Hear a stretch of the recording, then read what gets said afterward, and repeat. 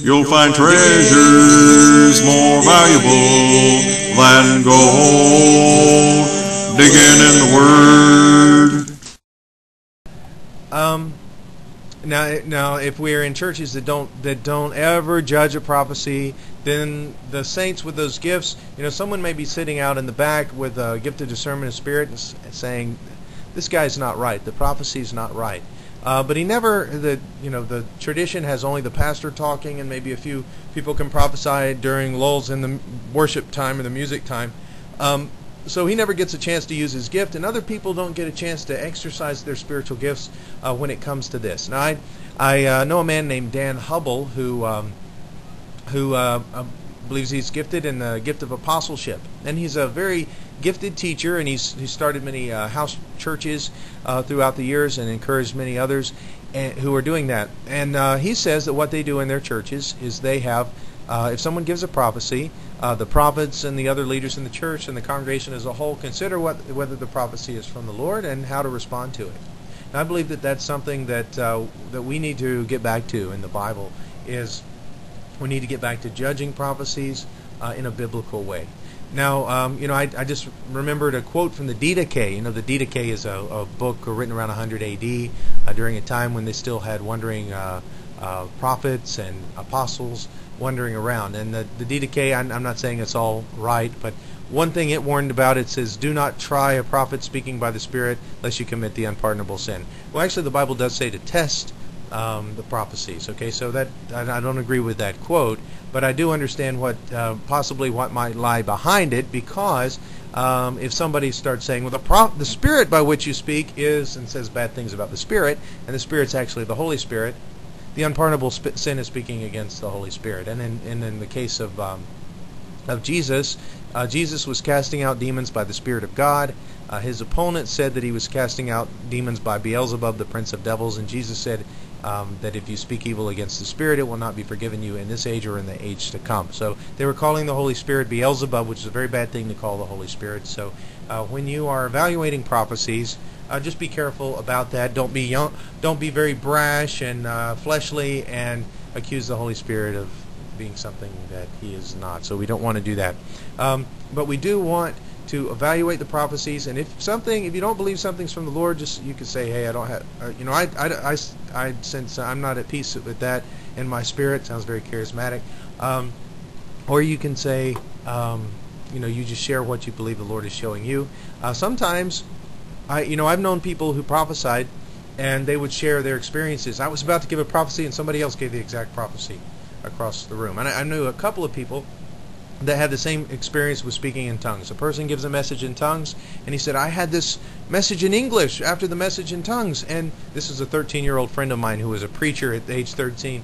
And he said that somebody else gave that exact same message that he had. He had gotten an interpretation of tongues. My college roommate had the same experience. Someone else in the church got he heard a message in tongues. He knew the interpretation, and somebody else gave the same interpretation. So this is really an interesting thing. And in the Bible it says, "Let the prophet speak 2 or 3, and let the other judge. And if a revelation comes to another sitting by, let the first hold his peace." And later it says, "For the spirits of the prophets are subject to the prophet." So the prophet it may be speaking, but if the Lord gives the message to someone else, he needs to yield the floor and let the other people prophesy, so that all may learn and all may be encouraged. One person doesn't have all the grace and all the gifting. God spreads it out among the body, and if you hog the floor, then you don't let the body of Christ operate, and don't let us have the mutual edification that we need. So we need to get back to New Testament practice on sharing the floor in prophecy.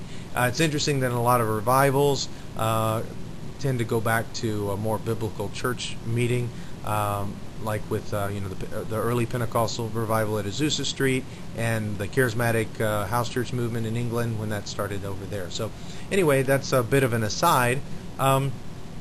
So far we know that you'll know prophets. Matthew 7 tells us that you'll know prophets by their fruits. Okay, so we don't want to follow after people who have bad fruit, like your Balaam type person, or the person who says, "Lord, Lord," but does not do the will of the Father. You know prophets by their fruits. So you don't want to become a follower of a man with bad fruit. Interestingly enough, it is possible for a prophet who has prophesied falsely or given a false revelation to get a real prophecy. In in 1 Kings 13, that's where that story is.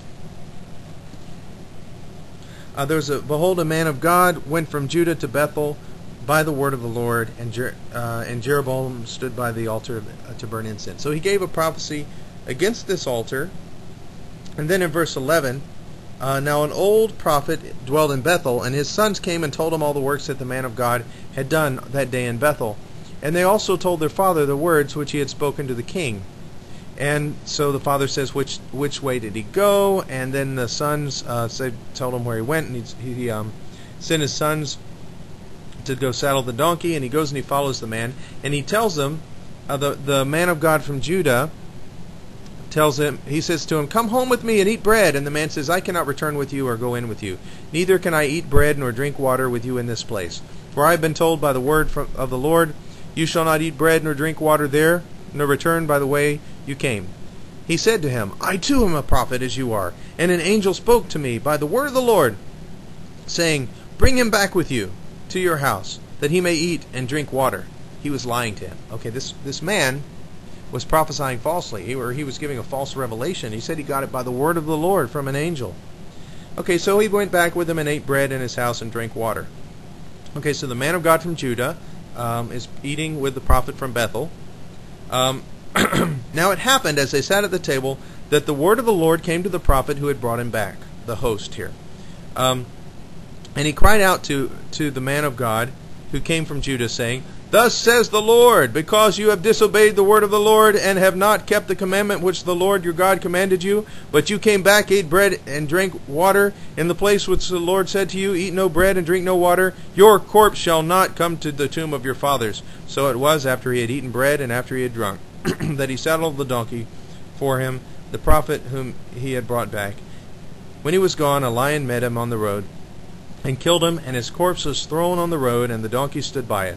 The lion also stood by the corpse. And there men passed by and saw the corpse down on the road, and the lion standing by the corpse. And they went and told it in the city where the old prophet dwelt. Now when the prophet who had brought him back from the way heard it, he said, it is the man of a man of God who is disobedient to the word of the Lord. Therefore the Lord has delivered him to the lion, which has torn him and killed him, according to the word of the Lord which he spoke to him. And anyway, he tells them, he buries the prophet. He must feel very guilty about this. He buries the man of God from Judah in his own tomb. Okay, so here's the story, just to recap. The man of God from Judah is a prophet. He comes down, he prophesies, and he in Judah, and he's not allowed to eat there because the Lord told him not to. Another prophet just wants, I want to hang out with another prophet. It's hard to be a prophet down here. Maybe he's thinking that. So he finds his prophet, and he wants to take him home and feed him, and he lies to him, and he gives him a false word. He says he got a word from the Lord that you have to come eat with me. And then when they're eating at the table, this prophet who had just given the false prophecy gets a real word from the Lord that you're not going to live because you disobeyed the word of the Lord by eating bread. Okay, so the guy dies, and the prophet feels so bad about it, he buries the man in his house. So he has sinned. This old prophet lied. He said he got the word of the Lord from an angel, and he lied about it. He gave a false prophecy. But then God speaks to him again because he had the Old Testament equivalent of the gift of prophecy. He was a prophet. Okay, so what a messy passage this is. Okay, the guy's fruits, at least in this case, are not very good, but God still speaks to him, and God still spoke through Balaam. So if God speaks through somebody, through the gift of prophecy, it doesn't mean that person is necessarily holy. It doesn't mean that person is necessarily even following God. And if somebody prophesies falsely in the name of the Lord one time, it doesn't mean that God cannot prophesy through him again. But I tell you what, I sure, if this prophet from Bethel prophesied again, I don't think people should give him heed.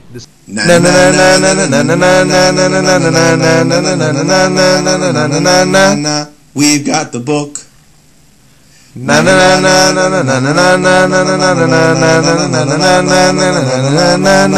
We've got the book.